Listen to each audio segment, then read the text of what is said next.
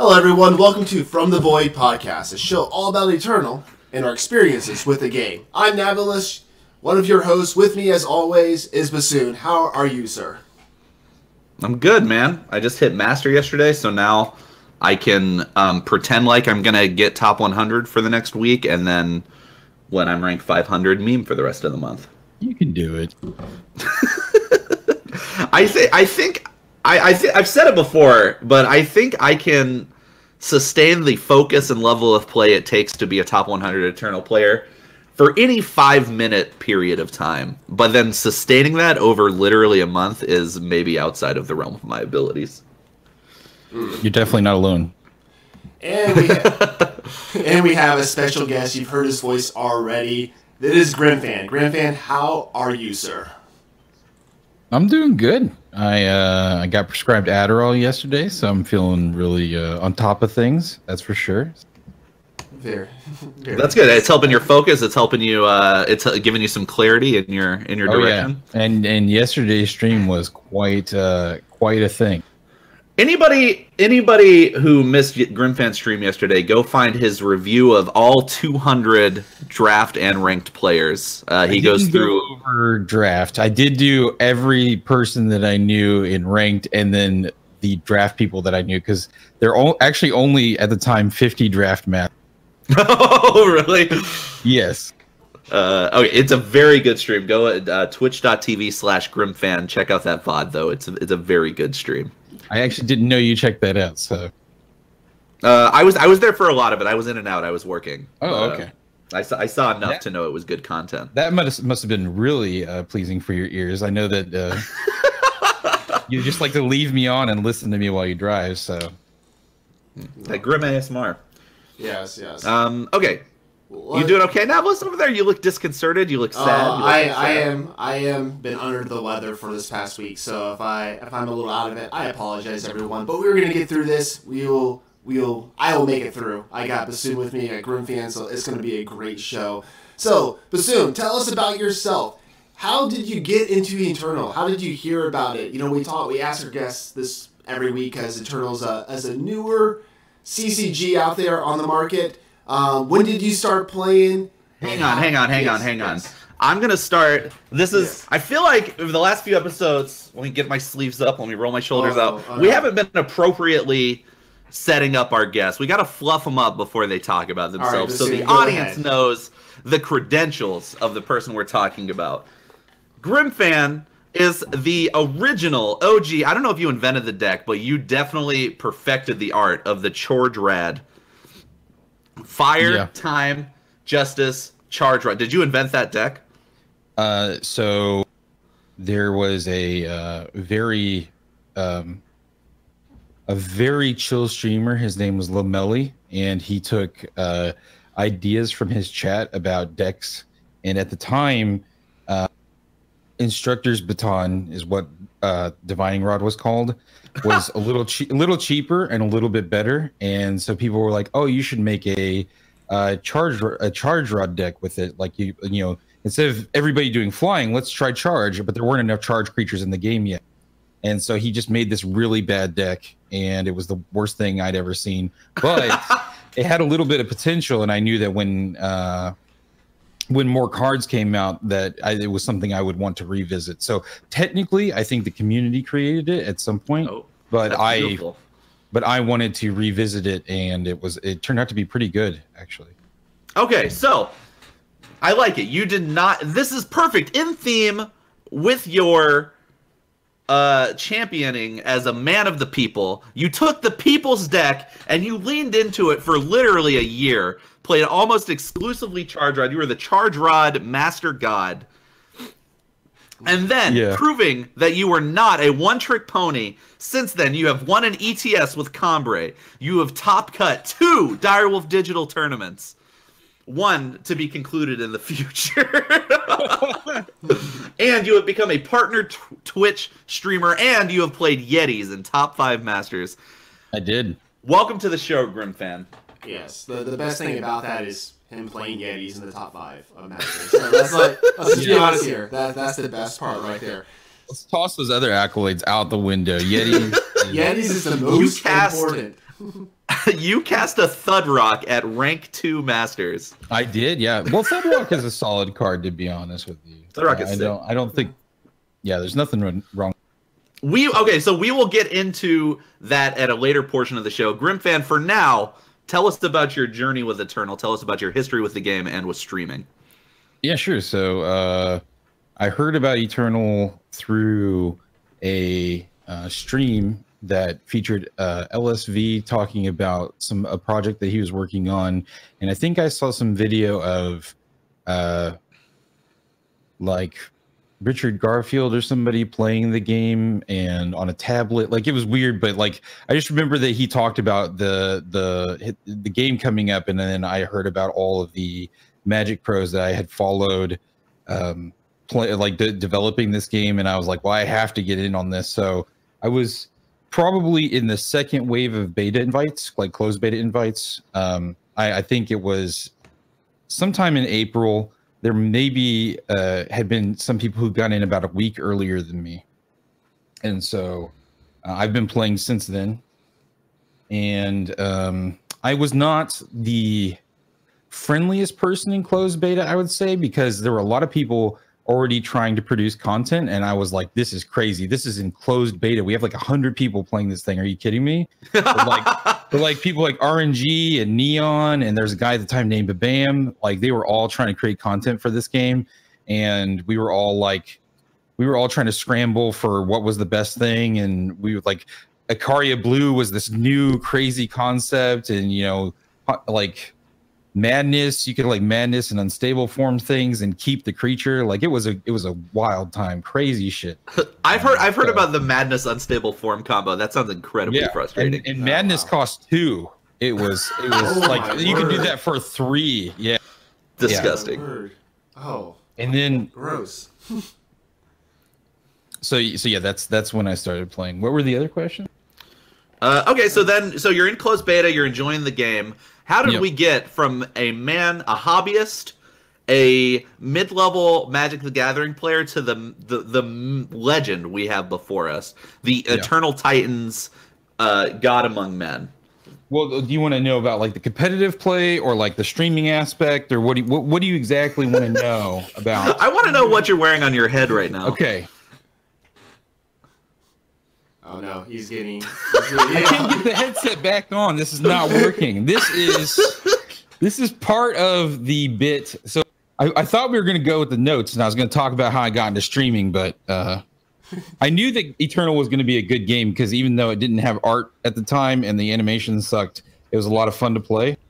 Okay. Closed beta, like I said, closed beta was wild. Like, there was barely any art. All the art that we did have kind of sucked.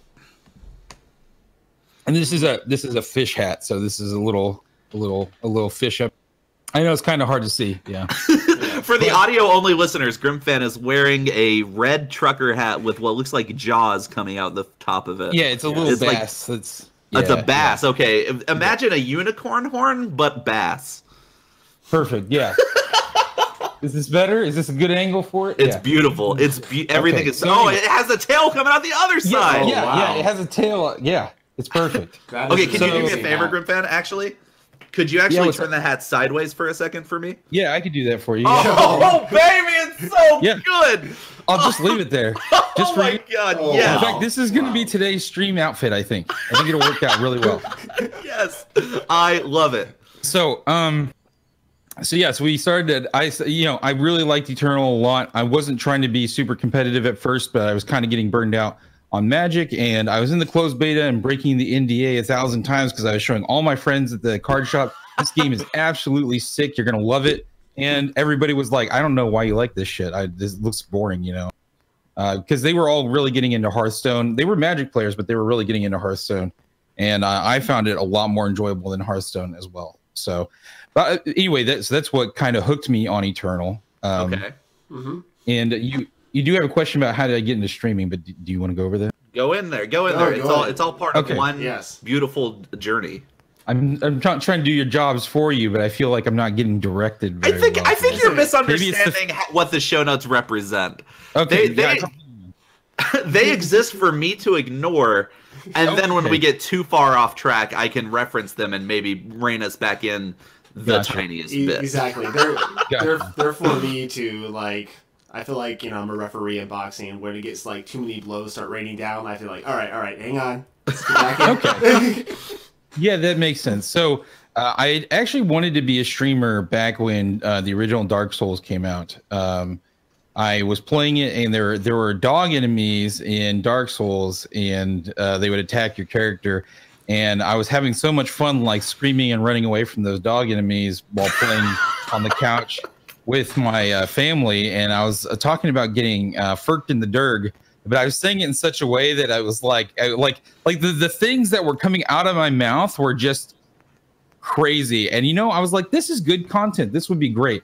What if I made a Larry the Cable Guy or Twitch that plays exclusively Dark Souls style games, like Bloodborne, Dark Souls 2, and he's just like the full get up, completely country. I'm from Texas, so I could do the accent if I need to, and it would have been perfect. But I was too shy to do it, and I didn't think that people would like some fat guy streaming Dark Souls and cussing at his computer, when I think actually I'd probably be a Twitch millionaire right now if I actually went forward and done this idea. But Eternal kind of put me into a perspective where I felt like I was actually ahead of the curve, and I started streaming Eternal right as soon as they lifted the NDA in October, and I was actually probably maybe the first or second person to hit the Twitch page when they opened it. Oh, wow. Nice. Well, I had an advantage. I could stream from work, so... How? What is your work? Whoa, hang on. Yes. Tell us. I was working at a computer lab at the time as a computer lab assistant, which is basically you just sit in a chair and you oversee a computer lab, and you just like if anybody has questions, they can come up and ask you if they need any help with like word processing programs or like any of the Office suite programs, that kind of thing. If they need like an inspiring idea for a paper, like topic idea, that kind of thing, they can come up and talk to you about stuff.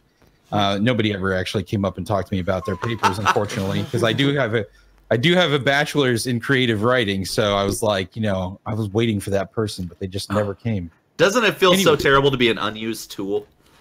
Nah, I use it. Anyway. So I talked to my boss, and she was actually okay with me just streaming from the computer lab. I had good internet, and most of the time, like my downtime is probably 7 out of the 8 hours in the day, and I could just do whatever I wanted. But I could not use voice because I was not supposed to distract or cause any sort of noise in the computer lab, basically, right? So that led me to having to use text-to-speech for all of my communication with my viewers. That actually sounds like an incredible bit. Wow. It was pretty okay. The problem is that there were these other talented streamers coming up, like Sir Rhino, Trudon, and just other people who could actually use their voices and use their personality, and I was getting absolutely crushed by them. Like I could hold down like 40 people, which is okay. I mean, that's basically an average buffoon stream. But the problem is that I couldn't actually get above that. No, I'm just kidding. Obviously. Are you kidding me? God, I'm with a legend in here. But anyway, it was very unsuccessful, even though I was putting a lot of effort into it. I had a chat bot, or I had a draft bot that could actually read chat, and then there's a Python bot that would move my cursor for me and pick cards that the chat had picked. So that's actually crazy. Yeah, and I still have that. I just don't use it anymore, even though I'm probably going to get back to that at some point. Okay, so that's a long thing on streaming.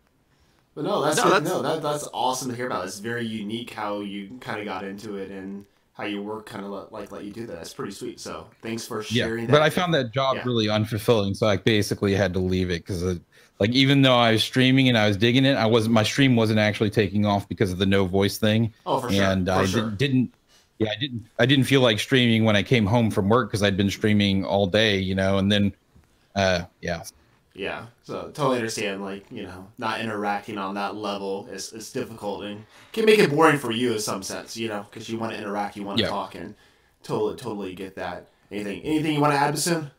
Before we move on? But I think it's important to know that since then, Grimfan has a wildly successful stream and has been a very competitive and successful Eternal player. Recently partnered. I'm very excited about the growth of his stream and his ability to pursue his passion. So everybody go follow and like and send him currency. For sure, for sure. Like I said, I joined it. I've been in the stream a couple times and I've thoroughly enjoyed it. So definitely go check out Grimfan's stream, and we'll do more of that where they can find you and everything a little bit later on. All right, let's move into the news before we move into our topic this week. We had this week the test envoys, and how did that go? Tell us, Bassoon. How did that go? How did that whole test thing this weekend? Grimfan. Oh man, yeah. Tell us about that. I mean, nothing happened. No. This is nothing about me. This is totally about Bassoon, the almost won a tournament that he did not qualify. Bassoon. This is like.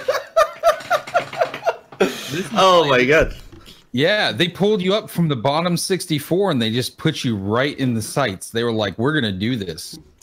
I actually did not even finish my placement games. I stopped playing when I hit 11 losses.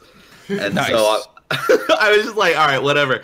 And then that Sunday morning, I got a message from a teammate that says like, hey, there's something weird going on with the bracket. You're in it. Load up your game and tell us what happens. And so I heard what happened was wild, right? Like it was just a crazy ride for you. Yes. So auto picked your deck. Well, you tell the story. Go. Yes. Okay. Yeah. So I'm washing dishes and like making lunch, and I like drop everything and run to my computer and just load up the game, and I'm already like 2 turns into the tournament game.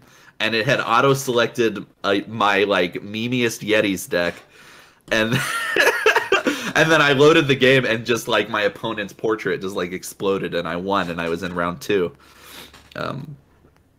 So then I take that opportunity to campaign online for me to be awarded the Eternal Champion of all time, and no one bit. So the interesting thing is I heard people that lost in that tournament actually got packs. So how do you feel about not getting anything?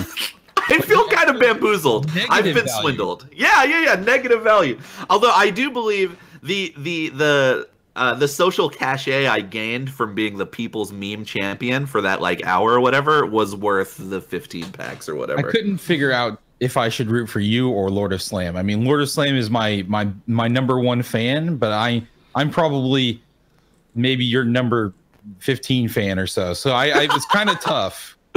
I think if Slam and I are meeting in the finals, I insta concede and just say like, you got it, Dad. Because I did promise him that if he won that tournament, I would change my name to Slam Fan. I would no longer be Grim Fan.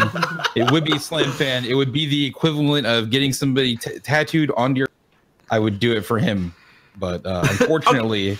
And this is actually my biggest disappointment with that tournament. They did not let that tournament continue, and I think that they should have actually just let that tournament finish.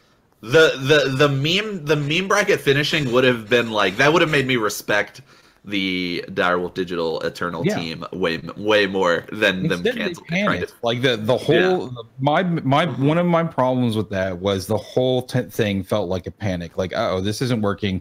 Let's shut the whole thing down. Let's make a whole new thing that doesn't work. Let's make people sit around for 2 hours while we wait to see whether or not it could possibly work. And honestly, I think that really they just needed to not panic, and they needed to kind of just roll with things if they could. Like, yeah, exactly. So we memed about it, but can somebody give us a quick rundown of what actually happened for the people not in the know? It was sort of because I was gone this weekend, so from what I was just following this on Twitter. So like with people tweeting out and everything, it's like the whole bracket thing got mixed up for the top 64. There was like Bassoon, you were in it, and a bunch of people were in it. Basically, it just populated the top 64 bracket with random people. I can talk about it a little bit from somebody who from the perspective of somebody who qualified. So we were actually several people on my team qualified for the tournament. We were all discussing what we were going to play, and it all mattered on like where we actually placed, because if you went to see who was in the top 64, In the first event, it actually said see the bracket, and then in the second event, it said bracket no matches found or not populated yet, or something like that. So nobody could see who they were playing or where they came in like ranked. So we had no idea if like the seed mattered to be on the play or the draw, and we actually did not get the bracket until like right when the tournament started. So nobody knew what was going to be happening until exactly when the tournament was supposed to start. And then everybody knew something was wrong because none of the names that were on there were correct, like at all. And it was pretty crazy. And then what happened was they decided to go on ahead and close that tournament down and make a new event on the fly and try to manually pair people into this event. And that kind of worked, but not really, because the way that they decided to do it is you'd have to close your game, log back into your game, select the event, and join it for free. So they didn't actually automatically put you into the event, that you actually had to manually join it yourself. And unless you were paying attention to Twitter or Reddit or whatever, you actually had no idea that this was even a possibility. So like they didn't send out an in-client message or anything like that, which I think would have probably been the best way to do it. Because they have the technology to do it. They just probably didn't want to upset the people who don't care about the tournament. But I think that they probably should have just done it if they cared about all the people that were waiting, getting back into the tournament. So then what happened was they tried to run it with like 6 or it may have been 10 people that were basically just labeled as Seraph_number as the buy. And so there were multiple people that in this tournament that were going to have like 3 buys up to the top 16, which is like crazy when you think about it. And so that was already kind of like upsetting some people. And I brought a super wonderful spicy deck to that tournament, but I didn't get a chance to play it for more than 1 round because I did beat my opponent. But then in the second round, we waited around for well, okay, so there were a couple things that happened. One of the tournament matches was the memeiest thing ever. It was a Knucklebones deck with Cookbook versus the most greedy mid-range. You would have loved it, BB. It was like a Cleaver, Azendel, Surso, Vara deck that was like... Oh my god! Yeah, it was like the biggest top-end Xenon, like... Cleaver deck that you could ever imagine, and that deck had no chance against the Knucklebones deck because it just gets like harsh rule them like 8 times and draw a million cards. So, but that match lasted the entire. It was like an hour of just that match, and then it was a great stream content for them because they were like, "Please keep it going. We're trying to figure this shit out. You just need to extend the game as long as you can." I'm pretty sure they had a direct line to Connor. I think his name was Connor. Anyway, so then we waited about another 15 to 20 minutes after that match. And then finally they decided to tell us, hey, we have to shut this thing down. We can't actually continue because of some technical issues. So, and from start to end, this whole process took maybe like 4 hours, right? Yeah, it was ridiculous. It was absolutely ridiculous. It was a big waste of time. And I know that a lot of people were very upset about it. I personally thought it was hilarious, but I thought it could have been more funny. And it could have definitely been more interesting, but I think that they were panicking. Mm-hmm. Yeah, so that's kind of a bummer. They are somewhat rectifying the situation with a makeup this weekend, right? Yes, but because the Magic Pro Tour is going on, it will not be live streamed. And right now, the only real reason for somebody who is a tournament goer, like somebody who wants to be a tournament like champion or whatever, is to play in these things, is that exposure and those streams and having your heroes kind of talk about you. I mean, the practice is fine, but I can guarantee you that the people that qualified on TRS, SBG, ET, like we've lost a lot because 100 packs is nothing really. Yeah. And the exposure and the stream being gone is basically just makes it kind of worthless. But I do like how they are giving people where the packs do mean something. 15 packs, 5 from each, like 3 different sets, which is really cool because that's neat that they varied that up. And the premium end of the story is obviously sick. I like that. Very nice. That's rad. Yeah, they were on point with their premium games. The premium Overheat to talk about how the tournament system kind of crashed was really great. And I think that's all LSV though. I mean, he is the Lord of Puns. So yeah. Yeah, that's people who are mad on Reddit about it being an overheat, like common, have no sense of humor and need to check what themselves. the hell is that? They should get nothing. They should get I don't know. They should get a premium nothing. They should get a premium nothing. That is what they A premium nothing. A brand new promo comes out for people who complain. All right, there we go.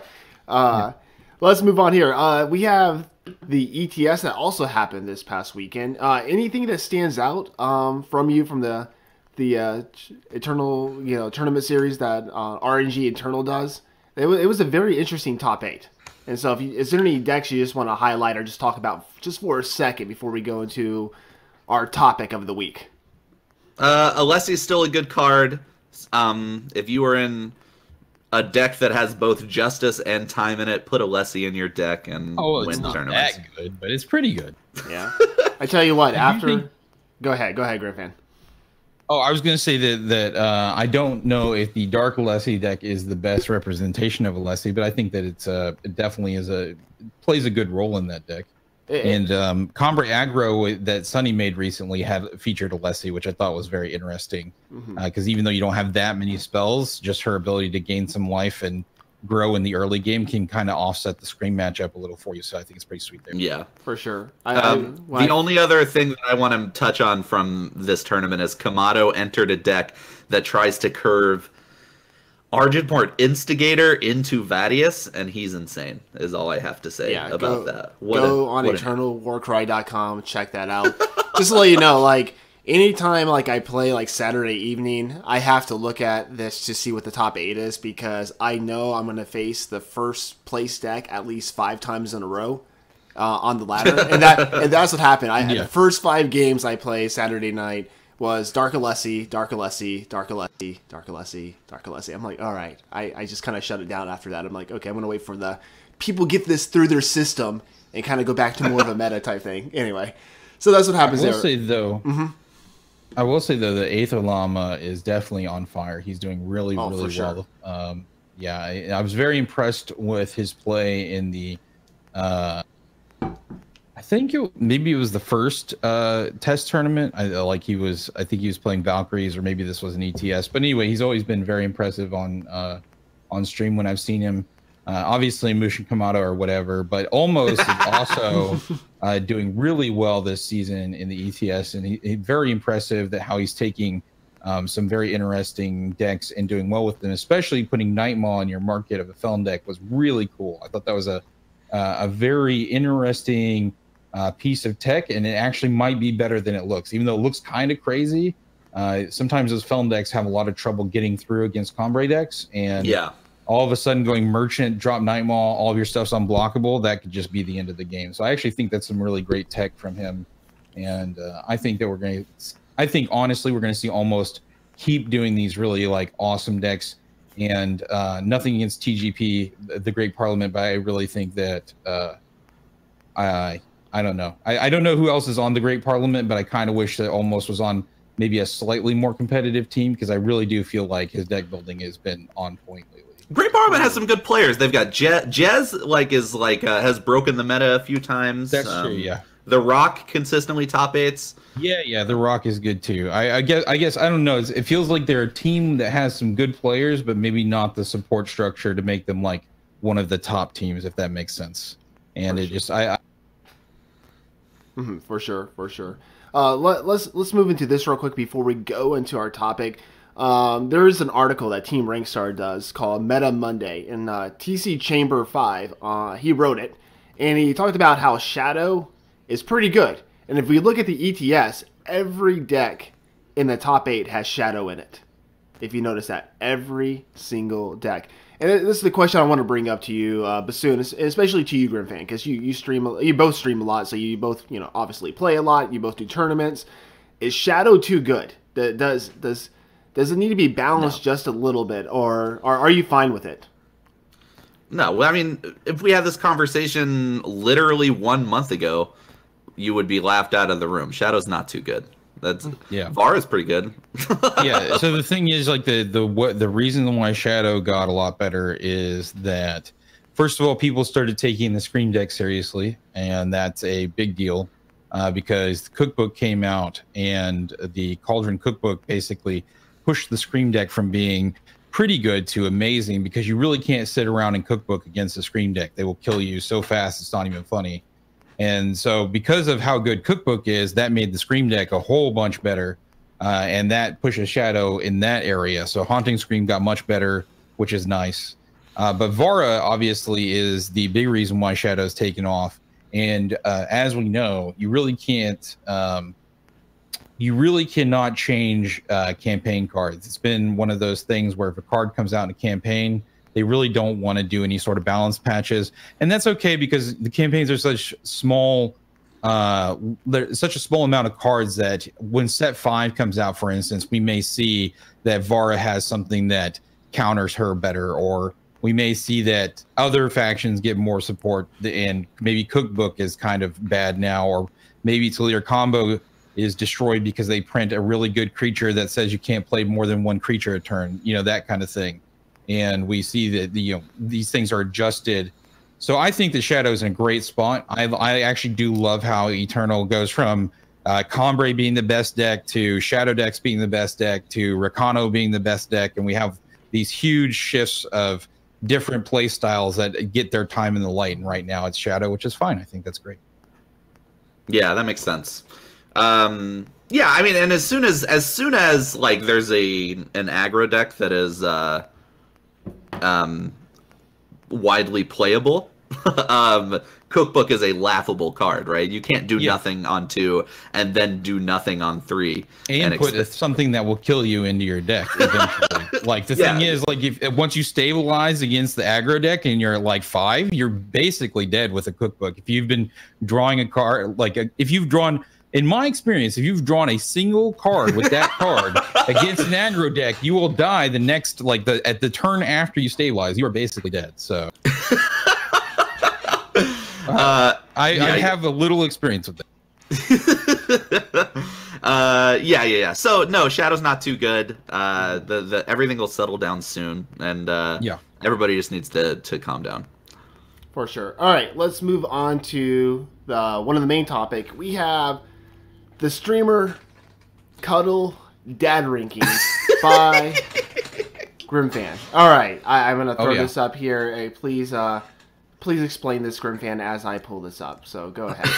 You hear the way he says that, Grimfan? Explain yourself. Okay, so a couple nights ago. Oh God, I'm editing the. No.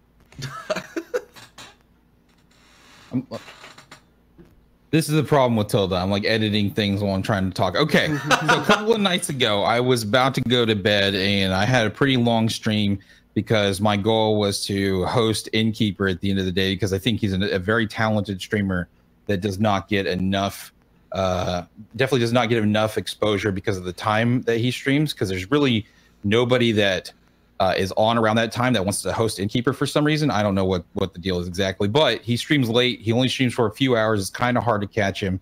And so I had a long day, and I was about to go to bed, and I was like, you know what? Because here's a little personal info about me. I cuddle my significant other every night. We always have a cuddle session. That's just one of the things great about our relationship.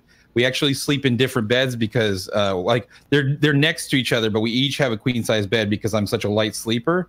But we always start the night off with a cuddle. So anyway, the I Love Lucy method. Yeah, I love cuddling. I would say that I'm a cuddle connoisseur. Maybe even just maybe I could be a cuddle master. Who knows? But I will say that I had just gotten done watching Major Lazer stream, and I was like, that is one heck of a cuddly guy. I bet you he gives you some great cuddles at night. And that was my thought right before going to bed. And then I had another thought. How would I rate people on how good they are at cuddling? So I decided to I believe it looks like there are 6 different factors. The fun factor is basically how fun I think that person would be if I were to be cuddling them. Are they fun? Like, do they have good jokes? Is it nice to talk about our day? Are we going to have a good time? Or are we going to be kind of depressed when we cuddle? And I thought that pretty much overall people would be pretty fun in the bed cuddling. So almost nobody did bad on that one. Squishiness, I was a little bit. This was kind of a controversial one because I wanted to make sure that people knew that just because you're fat does not mean you're squishy. The squishiness is more like, do I get a warm feeling when I think about actually like, cuddling that individual? And I think that you don't have to be fat to rate high on the squishiness, but squishiness is something you emanate rather than something. Yeah, exactly. Yeah. But I will say that if you look like you're all elbows or you would be very awkward to cuddle, you kind of scored low on that one. Voice, I think that's pretty self-explanatory. Voice is how well I think how nice I think your voice is. If you've got kind of a little bit of a nasally voice, if I think your laugh is maybe a little bit over the top, bassoon buffoon, you might not rate quite as high as other people. I do notice that's my lowest rank here. It is, yes. I do think now I actually had to argue with Samantha on that one because she was like, no way, I love BB's voice. And I was like, that's just because you love him. His voice is not that attractive. I mean, come on now. No, I understand that. Actually, my wife can what's the word? Can corroborate that cuddling with me is dangerous because if you make me laugh, I will hurt your little ears. Yeah, especially exactly. if I'm the big spoon. Yeah. And then the dad brush, and that's pretty self-explanatory. I think that is basically how well you're rocking a dad beard. And I think that if you got like the good facial hair, that's a good call. If you've got no facial hair, we still gave you a point because clean shaven. If you're clean shaven, you get a good bit on the dad brush as well. But really, we had to have something in there about the beards. That was definitely something that had to be a thing. And then we couldn't really figure out exactly. Spoonability was the original score here, but we decided to separate them into little spoon and big spoon. And I can go over the individual rankings on that. But basically, how good would you be as the little spoon, and how good would you be as the big spoon? And then the total rankings are basically reflected on how you did overall. Okay, so and you have rated 1 to 10. No one has any zeros here. 1 to 10 in each category, and then the total is just the cumulative. So best possible score for cuddleability. 1-0. Technically speaking, there is 1-0 on this. We will talk about that. I have thought about a lot about that 0. But so the best possible score out of 60 you can, or the best possible score you can get is 60. Yes. And so here we are, not to toot my own horn, at number 1 at a whopping 52 points. I like that I have room for improvement. Is Bassoon Buffoon. Yep. So basically, figured you'd be a really fun dude. Squishiness on point. Definitely think that you'd be a great cuddle. The voice is definitely your weakest point because I could just imagine cuddling you, saying something funny, and then losing my ears for sure. That happens. You have a decent beard. I think that it's very much a dad beard because you kind of have some problems growing the hair in some places, but it definitely, it's definitely good enough. I think you've done a lot of work on your beard for sure. Like one of those things where you had to give you some good points. Little spoon, I think you'd be a fine little spoon, but not the best little spoon. Like I think you'd be okay, but you might not be the most comfortable being the little spoon. I think that really it was like. Do I think that BB would like being jetpacked? Maybe, yeah, but I'm not positive on that. I think where I really shine is Big Spoon. Though. Yeah, Big Spoon. Oh man, I was thinking he's so comforting. He's definitely top of the Big Spoon pile. Really an awesome Big Spoon for sure. And okay, so I wasn't fishing for compliments, but I like what I caught. Oh, so, I've got compliments for everybody. All right, let's Major Lazer coming in at a respectable 47 points. Yeah, if you haven't seen Major Lazer stream, he's a really chill streamer, late night, does a lot of drafts. Basically, he embodies what Man and Mouse used to do, where he has just like a great voice, great personality. He's a little bit down on himself as far as like play skill goes. Sometimes he's not very confident in the cards that he picks. But he's just very, very chill streamer. He's actually quite fun. His humor is a little on the dry side, but it's not as dry as Kep, I would say, but it's very close. His squishiness, I think that Major Lazer would be definitely a comfortable cuddle, maybe not top tier, but definitely up there. Where I think 7 is definitely a very good cuddle rating, a squishiness rating for that. voice, I think Major Lazer has an excellent voice. He actually has a bad, well, not a bad, but he has kind of a cheap mic, but his voice is wonderful. And I think that if he could invest in his audio, that he would definitely be a 10 on voice. He's my favorite voice person. Being able to overcome bad tech and still have that voice rating is just a glowing review. Dad Brush, he kind of has a mix of sometimes having like a douche goatee and also a like a beard. It's kind of weird. Like he'll grow out the sides a little bit sometimes, but he always has that goatee. And I'm like, dads don't really do that very much. So he didn't score super high on that. I'm going to skip the big spoon because I think that Major Lazer would be a really fun big spoon. That's kind of why he's got a high ranking there. But I skipped the little spoon because I think he's probably one of the best little spoons. I think we'll talk about the best little spoon later, but he would definitely be a really nice little spoon. I could definitely just see him in my arms and it would be extremely comfortable. So I think that he would be a great little spoon. My favorite part about this is this whole situation we're doing here is for the potential for fan fiction / fan art. So yeah. If you want to ship any of these people, feel free. It's going to be awesome, especially with me. I would love to see that. Oh wow. So. Okay, moving on. Number 3, Jonah Vale pulling up a tight bronze medal, almost tying with Major Lazer, 46 points. Zoom through these for me, Grimfan. Okay, sorry. I'll do it fast. So Jonah Vale's pretty fun. He rates a 7. I think that's fine. That's not too bad. Squishiness, I think Jonah Vale is would definitely be a comfortable cuddle, and I could see myself being pretty. Basically, I feel like Jonah would accept me for me, and that's one of the things that I like about Jonah Vale. I like squishiness. This encapsulates the fact that you don't have to be fat to be squishy and cuddly because he's like kind of a fit guy. No, he's not. He's not really that fit, but he is. Oh, is he not? No, he's kind of a bigger dude. He does wear tank tops, which kind of makes him look a little fit, but he's not that fit. But that's fine. But, it doesn't. But I do think. Well, he's even admitted that he needs to start working out some more. But really, it's like how comfortable would I be cuddling him? And I think it'd actually be pretty comfortable. His voice is very pleasant. And if you've ever watched Jonah Vale, he's got a nice voice. He's got a decent audio setup for it. He's got like a Yeti mic, and he does some pretty good stuff to make it sound good. He's got a hell of a beard going on. It's not too patchy. It's definitely pretty good. I don't know if I call it a dad beard or maybe getting close to being a hipster beard almost, but it's dad enough that I think it works. I think Jonah would play the role. I think Jonah is very good at playing roles for sure, and he would be an amazing little spoon. Like he would get into it. There would be like some butt stuff going on, and you'd be like, "Oh, Jonah," and it would you stick it out and you nuzzle in a little bit. Yeah, exactly. Yeah, and it's like, oh man, yeah. So he could really get into being the little spoon. So he is our top little spoon champion for sure.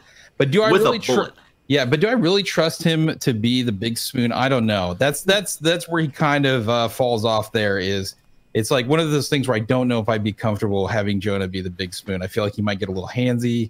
I don't know. I would just be a little bit scared. That's all. He can't soothe you. If the point of the big spoon is to soothe the little spoon. Yeah, exactly. To the point of comfort and sleepability. And I don't trust Jonah Vale as my big spoon to really put me into that sleepy space. But he is a great streamer and a great content creator, and that's also a secondary point as why I made this list. Is I think that all these people are great streamers as well. There are many other people that are wonderful streamers, but this is also an effort to expose some of the people that might not be as well known because I do a lot of research and I watch a lot of Eternal streams, and this is kind of my thing. Like, if you're wondering how I came up with this, it's because I've watched all these people for many hours. So chat is saying this is the single best piece of Eternal content ever made. So just excellent. Just to let you know, Grimfan, they're enjoying this. So there you go. Listen, From the Void knows how to get it done. We know how to get the good people on the show with the great ideas. Yeah. All right, number 4. This pulls up a very tight group of people very closely. 1 to 4 is just like such a close race. Enrosh 1 pulls up number 4. If you haven't seen Enrosh stream, he's actually a really interesting dude. He is He reminds me of the guy at the Magic, at like a Magic the Gathering store that is always playing like the memeiest deck. He wants to be competitive. He's like right out on the outside edge. He might be the Magic the Gathering judge, where he wants to be a competitive player, but he knows all the rules, but he just doesn't want to be an asshole. So he's just like, you know what? I'm not going to be an asshole. I'm just going to be the level 2 judge of the region, and I am going to be a really good player and a really fun guy, and I'm not going to be all bent out of shape about competition. Like that when I see Inrosh streaming, that's what I see, and he makes some very questionable draft choices. And he's one of the few. Well, he's one of the few people that I can actually learn from when I watch them play Eternal, because he's doing things that I would never do. And I think that you can learn a lot from people like that, because if I just sat there and watched Bruised by God play all day, I feel like I would just be watching good plays constantly. And I don't know if I'd ever learn that much from that at this point in my Eternal career. But but watching people do things that are risky and taking chances is kind of good for me right now. But he has some pretty good scores. I don't think he's quite as fun as some of the other people on this list, so he only scored in as a 6. I think he is a fun guy. He definitely gets excited when he wins, which is nice. I think that he would be an amazing cuddle. So his squishiness is quite high, because he definitely would appreciate the cuddle a lot. He's one of those people that if you gave him a compliment when you're like, "Oh, you look nice today," he would just be like, you could blush and you could see him just kind of like shiver a little bit, because you know that compliment would mean the world to him. And I think that makes him rate high in the squishiness factor for me. His audio setup is good, so his voice is rated pretty high there. I like his voice. Okay. His dad brush, he has an epic beard. It's almost lumberjack beard. It's like really out there. I think it could maybe be tamed back a little bit, but definitely looks like somebody who could be somebody's dad, which is why he wins the best beard of the show competition as well. I think that he's a switch spooner. I think he'd be fine as a little spoon or a big spoon. Wow. Switch hitter. The spoon buffoon. Yeah. He would be a great little spoon or big spoon. Either way you looked at it. I'm making the show run way too long. I apologize. This is more important than literally anything else we could do today. Okay. This is important. This is knowledge being passed down to future Eternal Generation players. Okay, like I put a lot of thought into this list. You guys might just think I slapped some numbers down on this bad boy, but I put a lot of thought into this list. So isn't that weird? Okay. Okay. Weird is a weird way to pronounce fantastic, but look, going on. Number 5, Sunnyvale. After a precipitous drop off from high to mid 40s, we have Sunnyvale, a very respectable 33, but room for improvement. So maybe this time we can point out where Sunnyvale could maybe improve his cuddle game. Yeah, the problem is that Sunnyvale is probably the most average cuddler on the list. You might think that he's really low ranked, but actually what happened was he came in as very average in the rankings on pretty much every scale. And it's not because I think that Sunnyvale is average as a person, but just as somebody to cuddle, I don't know if it would be that exciting. A solid C. There's no shame in it. Yeah, exactly. And I think that if you watch Sunnyvale, you know he creates great content. He recently got partner, and so you should definitely check out his stream. But I think that when you go to his stream, you might also expect to see kind of an average performance sometimes. Now, he's an excellent player, and he does some really excellent things, but you might be a little bit be like, man, this is not the most exciting stream that I've ever sat down and watched. But I think he does produce great content. He got partnered before me. What a jerk! And but if we go did that affect your ratings at all? Do you think bitterness maybe would have factored into these, or did you try and Can you promise me that you were as objective as you should have been in these very important rankings? I brought somebody else into this as well, so I think that we. Yeah, so my girlfriend sat down and helped me with all of these ratings, and so I think that I was as impartial as I could, and she agreed that Sunnyvale is maybe the most average cuddler on Twitch. So I would say you gotta up your game. Yeah, so he scores a 6 in the fun, pretty fun, definitely not as fun as some of the other people on the list, but you know, he really just gets down to business, but he also kind of brings some fun to it.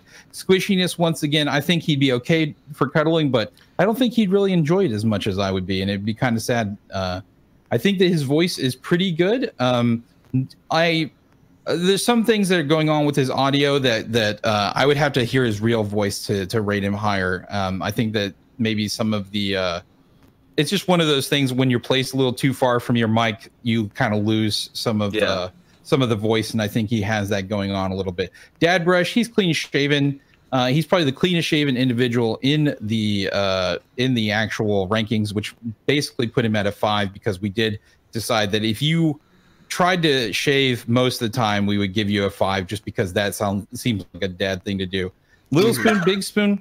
I don't know if it would actually matter too much. I did think that Sonny would be a little bit of a better big spoon than a little spoon. But I think that that's just because I wouldn't have to like see his disappointment in the cuddle. So that was just one of those things where, you know, if you're the big spoon, you're like, if you're the little spoon and somebody's big spooning you and you're just like, you know, and you don't see that they're like on their phone and not really getting into the cuddle, like, you know, you're little spoon. So you're faced away and you're just like, oh, this is nice. But so I think he'd be a slightly better big spoon, honestly. Okay, so my only point of contention on this is Sunnyvale.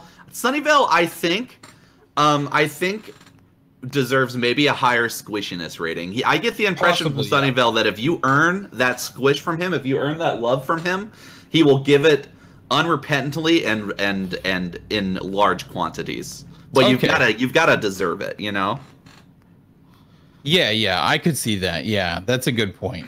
I think that if he, you're right. If you, because you know, I'm thinking of more like I'm in the friend zone, right? I'm in with Sunnyvale. I'm in the friend zone, and I think of it as a friendly cuddle. I feel like I'm at arm's length with Sunnyvale. But you're right. If you earn that love, I bet you that squishiness rating would go up to like an 8.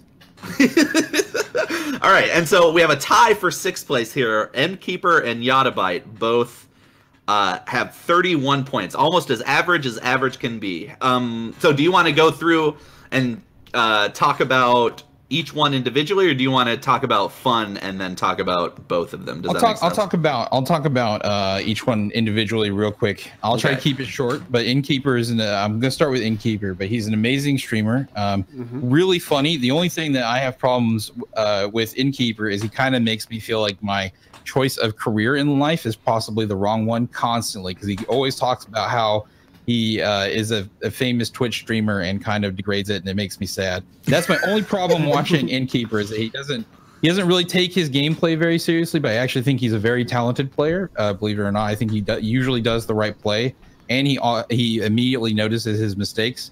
So watching him is pretty, you know, it's good, because it's one of those things where you're not yelling at the screen because somebody decided to do 16 damage in one turn instead of actually winning the game. I won that game. You did not win that game. You lost that game. You won that game because you did 16 in the air, but I'm pretty sure you lost that game.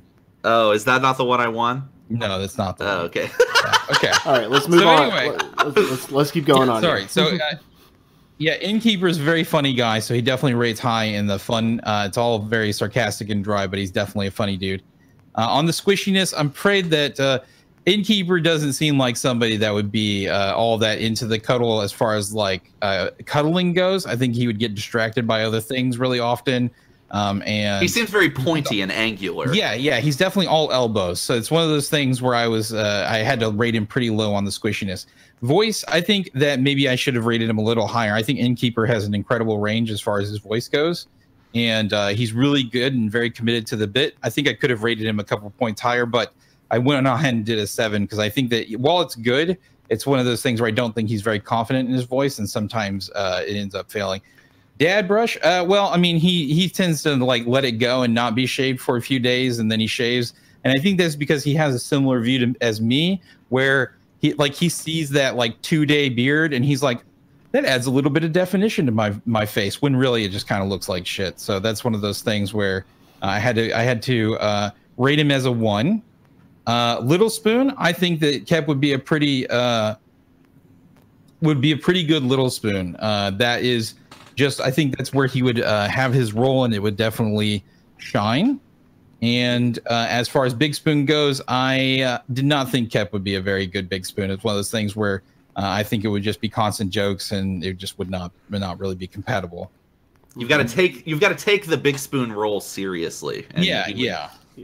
And I think a lot of people either scored high on the Big Spoon or high on the Little Spoon. It's one of those things where I could definitely envision them in one role and maybe not the other. There were a few Switch Spooners, but not very many. So the next individual on the list is Yottabyte, and Yottabyte here is obviously an Australian streamer, a streamer from Australia, and he streams Eternal. He's really talented, a really great guy. I talked about him in the top 100 yesterday. That I think the only thing holding him back from being an extremely competitive player is his stream, which is kind of sucky because I know that as a competitive player that streams, one of the problems is that you want to stream all of your content, which includes your tournament runs, but then that is distracting. It puts you out there for people to watch, which is bad when you're doing competitive tournaments, because especially in this new one where we don't have public deck lists.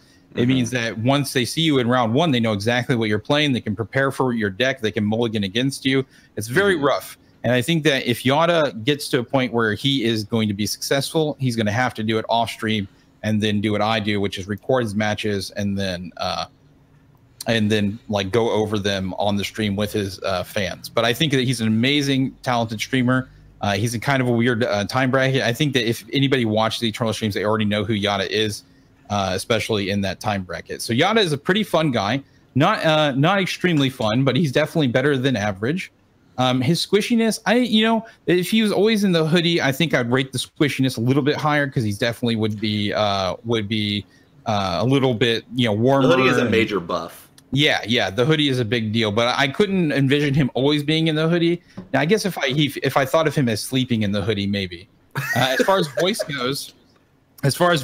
He's got a wonderful accent, especially for us Americans that aren't used to it, which is nice. And he's got a pretty deep voice, which is pretty nice. I think his audio is actually not as good as it could be, which is kind of weird. It sounds a little cheaper than I thought it was at first after going back through the VODs and sort of going over it. So I didn't rate him a 10, but he's definitely up there as far as voice goes. Dad Rush, once again, he's not fully committed to the beard. And I think that every once in a while he shaves it all off, and that means he just hasn't really gone very far with that. I will say that when he was streaming from PAX Australia, he definitely looked extremely sharp, definitely not like anybody's dad. He almost looked like a model. It was pretty ridiculous. And it was because of the angle they had him on. I was like, holy shit, Yotta looks hot. So anyway, definitely not really dadly. Little Spoon, I think Yotta would be a perfect Little Spoon. And that is mostly because I think of him as a small individual, and I think I could just engulf a Yottabyte and it would be a wonderful experience. And as far as a Big Spoon goes, I think that he wouldn't really make the best jetpack, and sometimes when he's a little down on a situation, he gets pretty negative, and that actually sounds pretty bad in an Australian accent. So having that whispered into my ear was kind of like one of those things where I was like, I don't think he'd be that great of a Big Spoon. That's fair. Yeah, Loco. So I was going to try to hurry, but if you go through. Loco Pojo, go ahead. So Loco is the next on the list. Loco is an interesting streamer. He does mostly meme decks, but the problem is that oftentimes when I'm watching his streams, I feel like he ignores the viewers a lot, and he doesn't really get into the whole communicating with his people very much. And maybe a selfish cuddler. Yeah, he's a bit of a selfish cuddler. I feel like a lot of his content goes to YouTube, and he really has split himself. He really thinks of himself as a YouTube content creator rather than a Twitch content creator, even though he was one of the first. I think he was one of the first Twitch partners that got partner off of Eternal. He had a really big following from a game called Evolve, and that gave him a bunch of followers when he first came into Eternal. But I think he was, like I said, I think that Eternal is where he really took off, and that's where he got partner. I think he's a talented streamer and a funny dude. But as far as cuddle rankings go, unfortunately, he's next to last. I would say the Loco Pojo can be fun. His dedication to the meme is kind of why he got as many points as he did. But he also seems to take his memes extremely seriously, way more seriously than any man should. So I kind of had to rate him a little lower. Squishiness, pretty average. I think that he'd be fairly squishy. I think that I've seen him blush multiple times on camera, and that's really where the squishiness goes up, because I think that he's an adorable blusher, and I think it might be easy to make him blush. So I think that would be he basically blushes when he gets excited, and I think that really heightens his squishiness factor. His voice, unfortunately, he rated kind of low on the voice. It's mostly because I find it annoying, but that is not really that fair. But it's just one of those things where he has this tone to his voice that usually sounds like he's talking down to somebody, and that is just something I can't really get into. And if I had that going on with a cuddle, I would be pretty much out of there, unfortunately. Dad Brush, once again, he is not really clean shaven, but he also does shave every once in a while, so it's hard to catch him with a legit dad face, and so I think we definitely Eternal's most baby face streamer. Yeah, for sure. definitely. Yeah, definitely. He does not look like anybody's dad yet, but maybe someday. Maybe someday he'll get there. He was a fine spooner on both levels. I thought that he would be a trustworthy big spoon and definitely could hold you through your day if you had a bad day. And I thought that he'd be a good little spoon too, because he'd be up for being a little spoon. I think he's once again a pretty good example of a switch spooner. Here's my thoughts on Loco Pojo before we move on to Manu. Okay.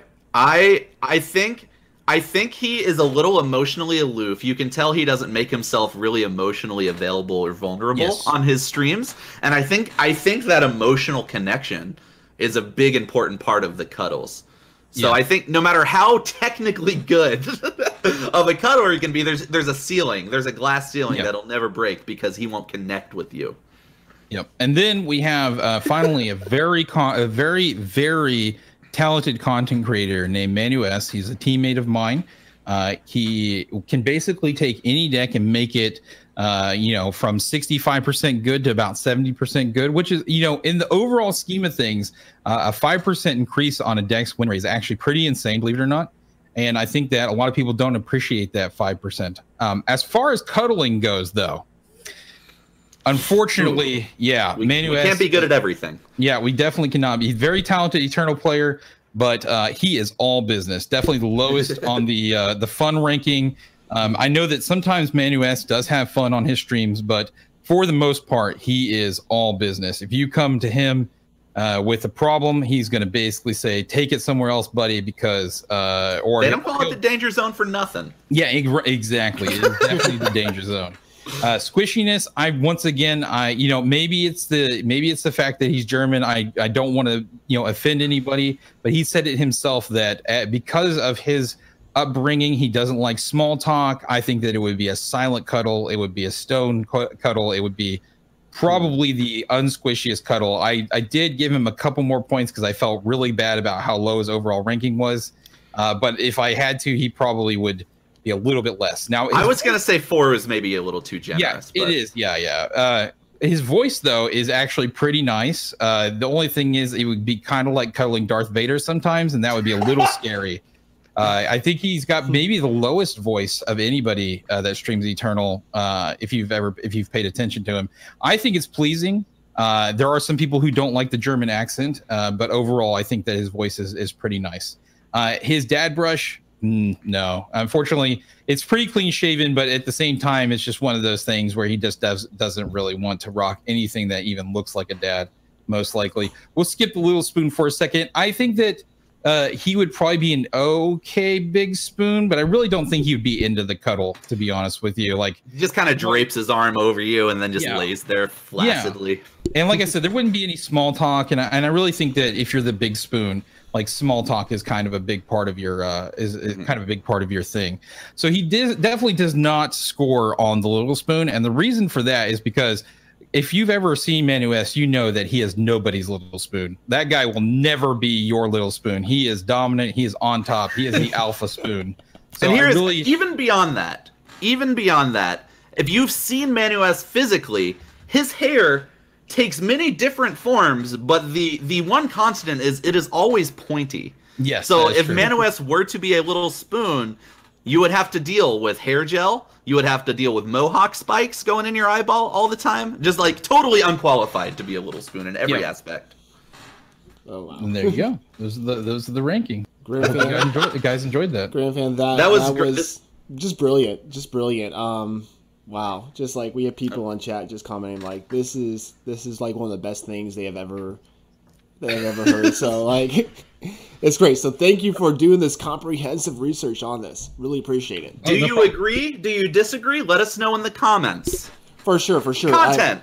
Grimfan, please tweet this out so I can retweet it. So and from the void we'll retweet it, and so we can like we'll just like have people like maybe start a thread with this and just kind of like, all right, it'd be great. So it'd be a great talk on the internet. All right, let's move on here for the next thing that we want to talk about.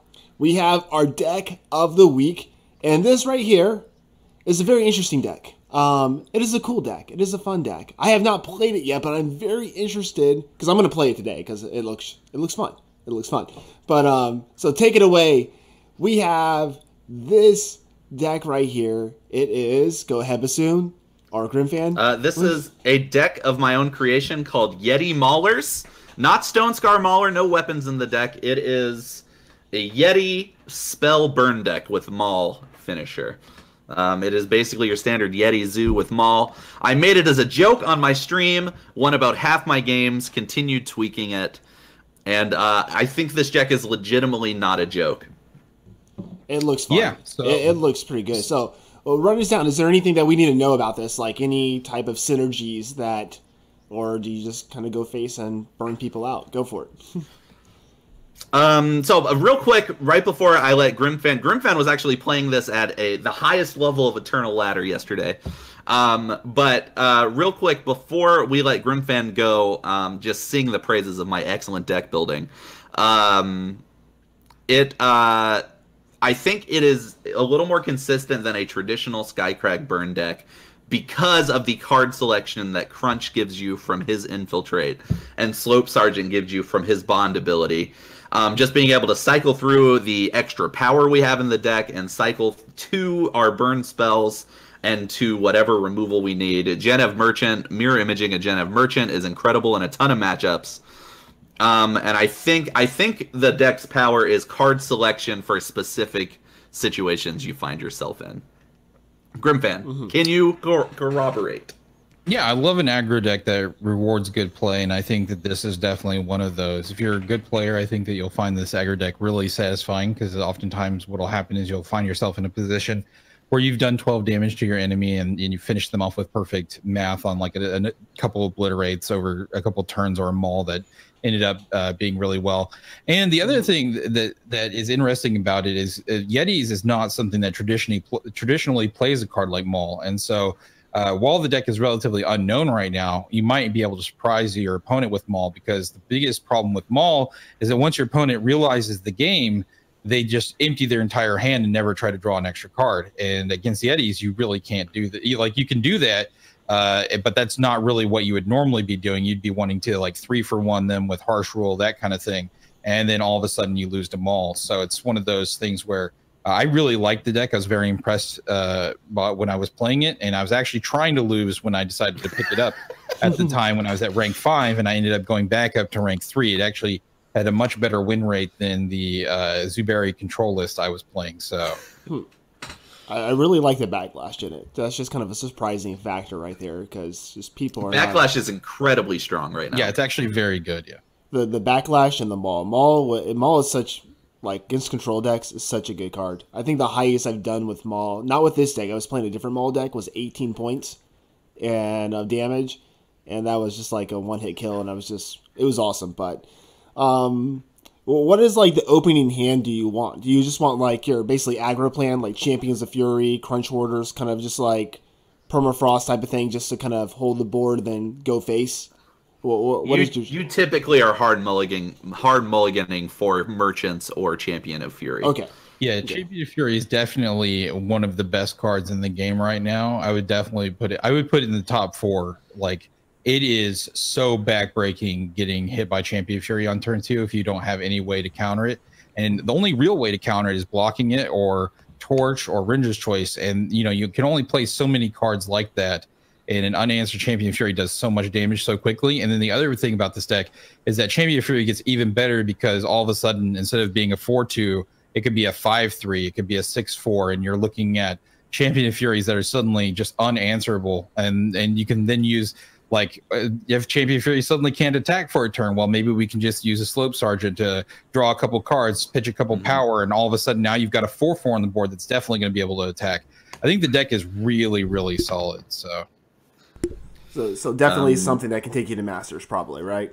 You think so? Yeah, it could. Yeah. It actually could take you to Masters. I literally did it yesterday. Oh, that's right. Yeah, I played a Yeti deck to Masters recently, maybe 2 seasons ago before Into the Shadow came out, and it was very strong, and I think that this is actually stronger than that deck. Awesome. This deck looks fun, so definitely try it out. We will put this in our Discord. That's right, we have a Discord. We'll talk about that in a second. But we'll put this in our Discord, and so you can try it out and everything. If you're listening to this, like I said, I'll tweet this out today so you can check it out. Check out Bassoon's deck right here. Grimfan approves of it as well, and so do I. I haven't even played it yet. This is the least greedy SPG deck I've ever seen. That's really good. Awesome. I was chastising my teammates yesterday, pointing to your stream and saying, look, I've been talking to you guys for a week about how sick I think this deck is. I think the deck's real. It has legs. And Missing Toe's response was, yeah, but we'd never seen a good player play it before. So, I did say it really does reward good play. If you play badly with this deck, you will lose a lot, I think. It is very... Like, you really have to count to 25 with this deck and take into account every single point of lifesteal your opponent can possibly have. And that includes Rizons, that includes Highwaymen. If you are not accounting for these things, you will definitely lose the game because there's a ton of lifesteal right now. So it's not the best position against lifesteal, but I will say that it is great against cookbook decks if they don't realize what you're doing, because that maul will just eat them alive. So. For sure. Well, let's get into our last bit of the show. Grimfan, thank you for joining us today. Can you tell us about any projects that are going on, where they can find you on stream, where they can find you on Twitter, etc.? Go ahead. Take it away. Yeah, basically, if you Google Grimfan, you can find me in a bunch of different places. My Twitter is @Grimfan. My Twitch is Grimfan, twitch.tv/Grimfan.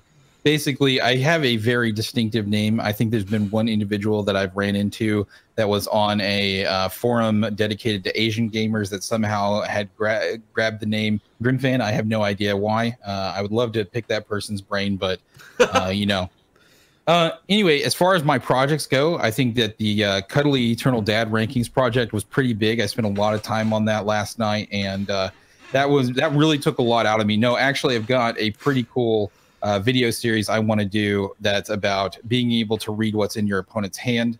I always come up with titles and it always gets changed, but basically it has something to do with the cost of time. So the amount of time that you take in a turn versus the way that you normally play the game can obviously give away very important information to your opponent. The Team League was definitely one of those places where that came up more often because you have a bunch of people discussing potential lines.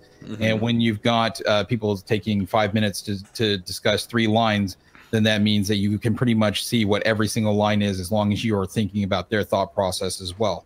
I think that's a pretty important thing. Not the most important. I'd probably rank it slightly above bluffing, definitely way below something like playing better. I mean, playing perfectly is definitely a good skill, but being able to get into the mind of your opponent is a good thing.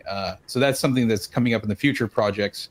That's right. I think that's a really good project for you to do. I've noticed you are particularly good at that.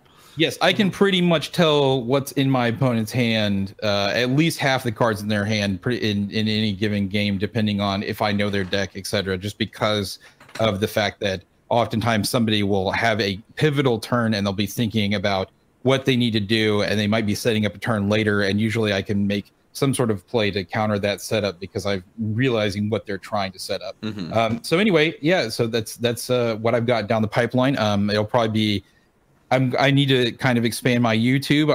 I'm actually Grimfan 32 on there, maybe Grimfan. I'm not sure. My YouTube is a mess, so but I will be having videos on there about it, and they will also be on eternaltitans.com, which I think is a really good website that's ran by Level 13 David, who is our web designer /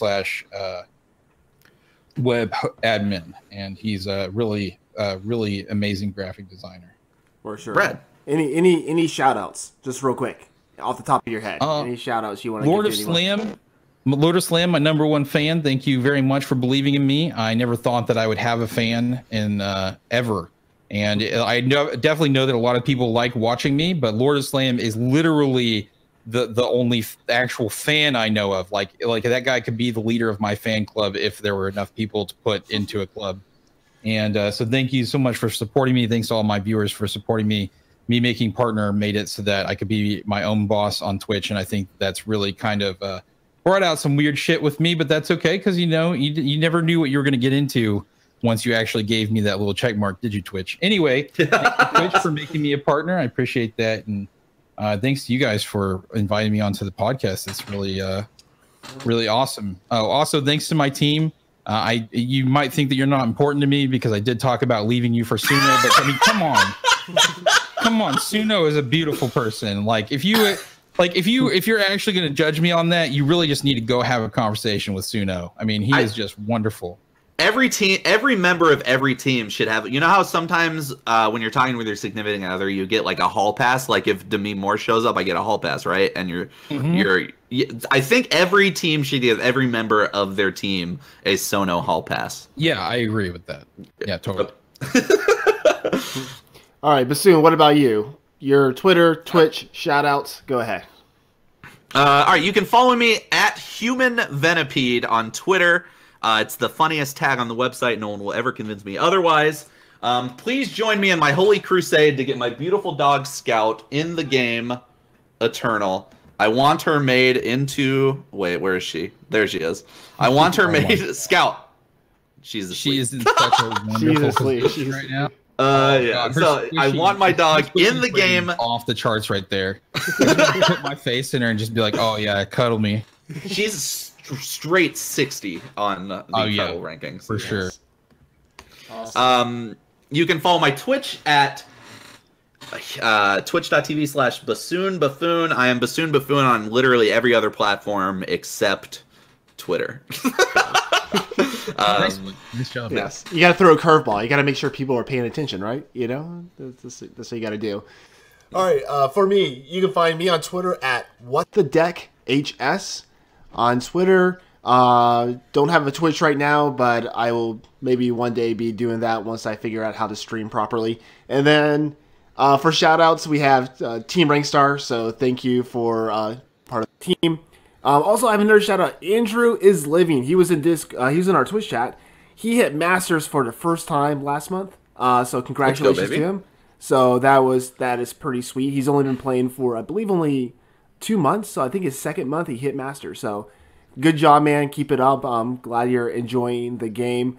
And then for the last couple of things, you can find us at From the Void Cast on Twitter. We have our sister show. Hero Power _cast on Twitter. That's at Hero Power _cast. They had an Eternal player and Hearthstone player on their episode last night. That's admirable. You might have heard of him before. That's admirable. So go check them out. They have their VODs on this on Twitch as well on the same channel.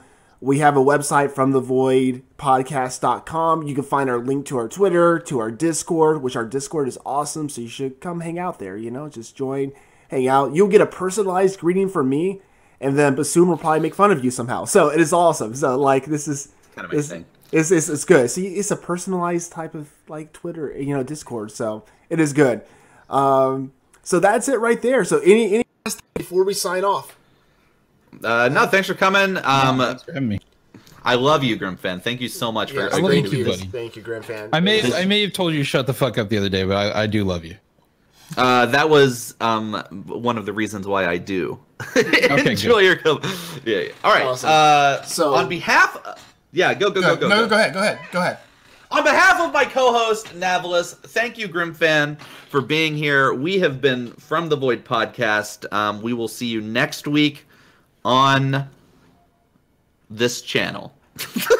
Something like that. We have an awesome guest lined up next week, so we will kind of save that for a little bit later to reveal. So I'm excited about that. So thank you for listening. Thank you for sticking around, even though with my internet hating me and dropping out and just all that stuff. You never know what happens when we're from the void. Later, guys.